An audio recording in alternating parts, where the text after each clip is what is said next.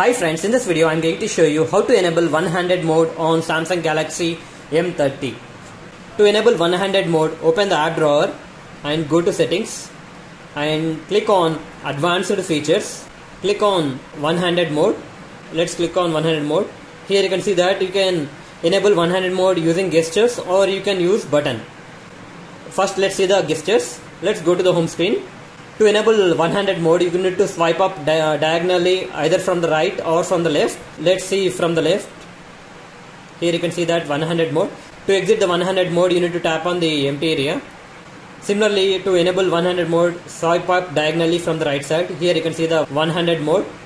To exit, simply tap on the vacant area. It will exit the one-handed mode. Under one-handed mode, you need to simply select button.